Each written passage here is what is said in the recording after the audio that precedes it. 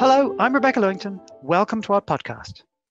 Micron recently announced that we're shipping memory chips built using the world's most advanced DRAM process technology, which offers major improvements in bit density, power, and performance. This is an astonishing feat of nanofabrication, which I'm ill-equipped to talk about. But Thy Tran, whose global team has driven what we call our 1-alpha technology from pathfinding to high-volume manufacturing, absolutely is. So, T, thanks so much for joining me. Hello. First, tell us a bit about yourself. What's your background and what's your current role? Okay, well, thank you, Rebecca, for the opportunity. I am an electrical engineer by trade and have been writing this amazing semiconductor adventure for over 26 years. I've worked in the US, Europe, and Asia, and have done 2 fab startups. So currently, as the VP of DRAM Process Integration, I'm leading the efforts to drive the next generation DRAM technology development, including disruptive pathfinding efforts to set the strategy for Micron's future DRAM roadmaps. And my global team also covers technology transfer into high volume manufacturing fabs. Wow, that is a serious job. So first of all, tell us, what does 1-alpha mean? So 1-alpha is basically a nomenclature for a technology node, which is typically defined as the smallest feature size on a chip. And for DRAM particularly, it is usually the dimension of half of the pitch of the active area in the memory cell. And for 1-alpha, you can think of it as a 4th generation of the what we call 10 nanometer class, where this active area half pitch ranges from 10 to 19 nanometers. So as we go from 1x to 1y, 1z, and then 1-alpha, this dimension then gets smaller and smaller. And this active area shrink, or scaling as we call it, is also defined by the word line and the bit line pitches in the cell. So then it allows us to squeeze more memory cells in the die as we shrink all of these dimensions. And how aggressive we scale the memory technology, the memory cell area, is one of the key knobs for increasing the memory bit density, which also allows you to reduce the cost of the DRAM node over node. And by optimizing for electrical parameters in the memory array and other areas of the circuit with process and design innovations, we can also provide power and performance advancements. Right. Now, let me dig in a little bit to a couple of things you said, which I'm not sure everyone will understand. What do you mean by pitch and what do you mean by active area?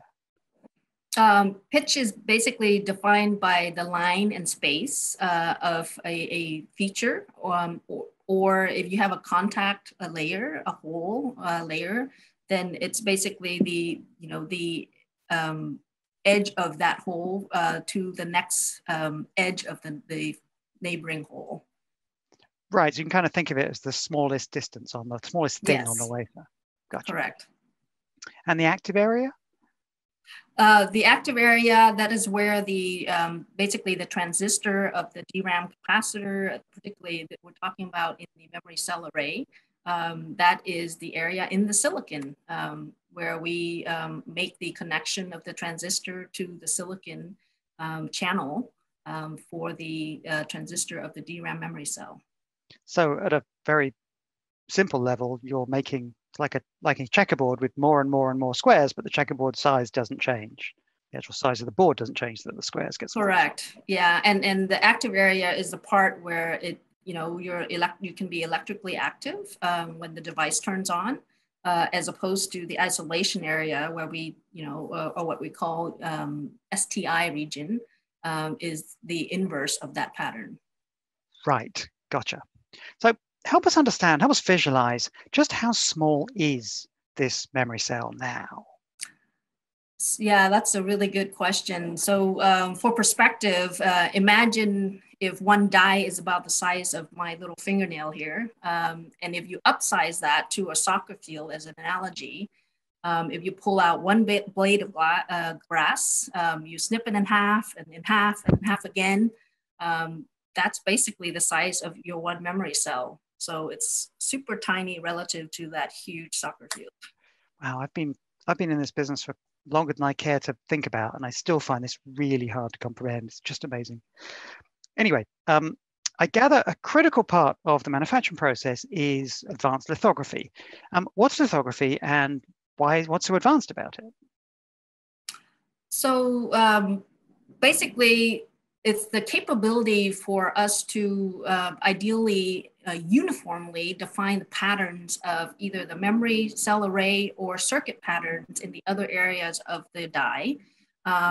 It is our key element to ensure that we have good process robustness, high yields, and good performance and reliability. So basically, any deviations or abnormalities in these patterns could cause defect or DPM level fails, or defects per million level fails in the field. So our advanced patterning methods utilizes state-of-the-art lithography or photolithography methods, as well as photomask technology. And we use it not only to multiply the pitches for these patterns or layers, but also to form the smallest feature size.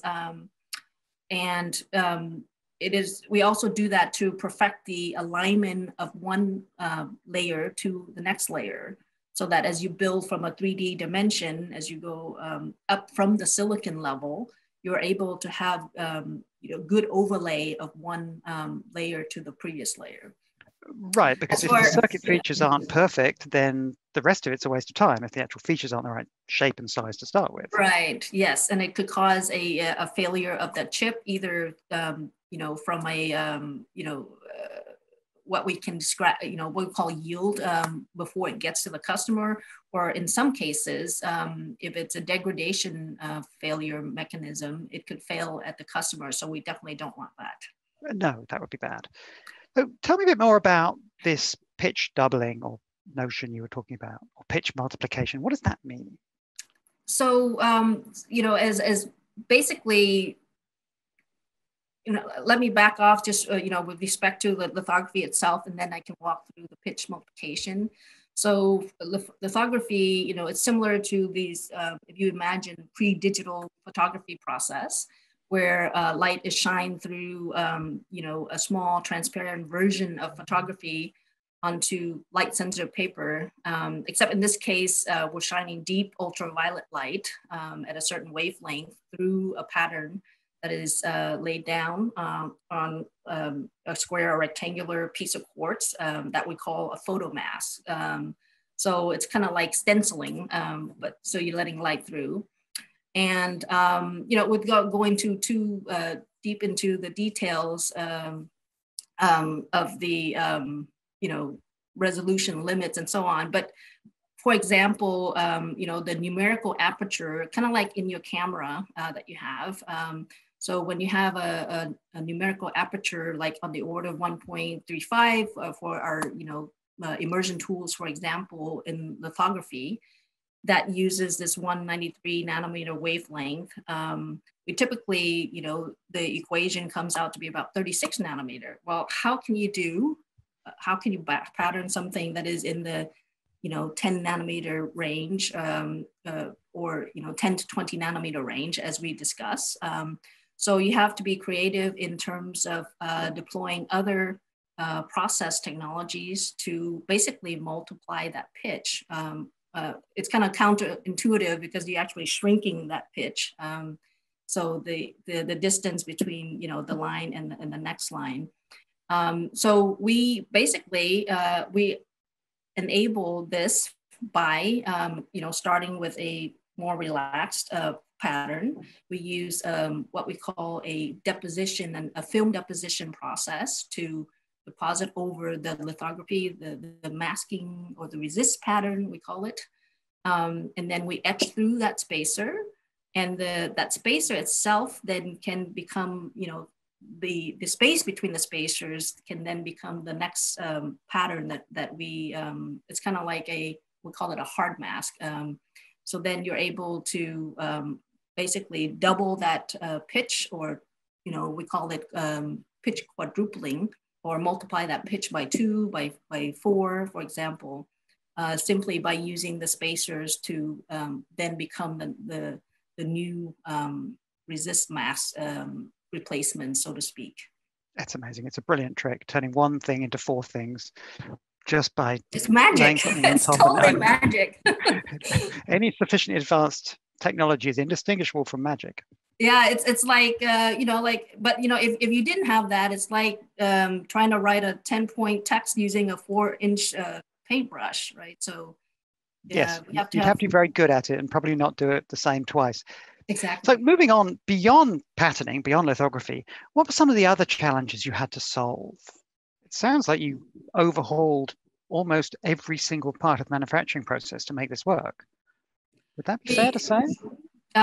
Yes, from the technology process point, design point, we have aggressive shrinks and so on, and new technology and process vectors. We also, yes, absolutely. We basically put all the bells and whistles that we can, so to speak, to make this, to get it out faster into the market, and also basically to offer performance and power advantages. Excellent. Which leads me to my next question. Making one of these in the lab is one thing, but you have to do it in high volume manufacturing, which means billions and billions and trillions of transistors every year. How do you do that? How do you make everything exactly the same every time? And how do you ramp up from 1 to billions? Right. So, from the actual producing part of it, my manufacturing colleagues would probably be, the better experts for that.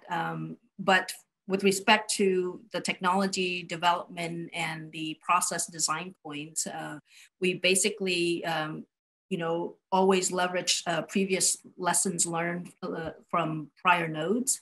The last few nodes, for example, we leverage the capability of new tool and processes from vendors and also our in-house, homebrew type of innovations to basically set the process to have a strong sweet spot, but also sufficient variation, capability to allow for something that can tolerate that variation in a high volume manufacturing fab. And if you, from the statistic standpoint, just think about, if you have to compound, 20 steps, right? Each unit process have their own variation. So we have complex 3D modeling tools to predict, defects per million failure rates. We not only do we're beyond the 2D calculations, back of the envelope calculations for process margins. We're deeply into, even electrical models, structural influences, and predicting failure rates based on our empirical data from prior nodes. So, designing for manufacturability from a process margin, predicting the connection between structural variation to electrical consequences, and also, collaborating very closely with our design and product engineering teams to basically have a holistic view of optimizing for the trade-offs, to get the best yield, basically, mainly, which means, getting more good die out to the customers, which then also reduces our costs as well for a given wafer. And optimizing for not only for yield, but for reliability performance. That's our triangle, in terms of, optimizing cost, performance, and then power and so on. Is our bread and butter. And, having done this for 26 years, I mean, DRAM it's so simple as a circuit, structure, but it's so many nuances in terms of the intricacies of one layer to another, one module to another, the interactions between the array and the peripheral circuit is, just, it's magic. And it's, I love it more today than I did my first day on my job. So love it. Well, if you say it's magic, then there's no way I'm ever going to properly wrap my head around it. I gather you you, the team, the thousands and thousands of people who worked on this, you managed to actually bring this node from lab to fab in record time. How was that achieved? Yeah, so we, not to say that we didn't have our rough challenges and many obstacles ahead. We took a different approach. This was the first node where it's our first product, or the child that came from this, what we call our, collaborative efforts between it's a forum we have with design, product engineering, and technology development. And we also get inputs from manufacturing as well. But how we collaborated, we went for the gold, so to speak. And we made very risky decisions very early in the program. Then we went about to define the projects, the vehicles to mitigate these risks, rather than the other way around, where we were much more conservative before and just basically wait for the data to be proven, then make the decision. So here we apply our engineering know-how, our innovation prowess, bet on it, test it, validate the risk later, but that sets the direction, and it drives the pressure, and it drives our execution, so that we go for the gold instead of settling for the bronze or silver. Brilliant. It's almost like you've decided to ask for forgiveness, not permission, for trying new things. Exactly, and we our leadership team also enabled us with the resources in terms of new tools and process capabilities as well. So right. We were willing to spend for it, so it's worth it. They gave you the toys, and they gave you the permission to go out there and on a limb and do something new and do something good. That's lots of toys. So just to finish off, T, what's next for you? So for me particularly, we are all constantly, while we're deploying this node, it's already in manufacturing. We have already in parallel have our other teams onto the next, if I were to call this node N, we already have teams working on N plus, 3, 4, so on. So my team works on future nodes and also scopes out for disruptive opportunities to set the strategy for even further out nodes.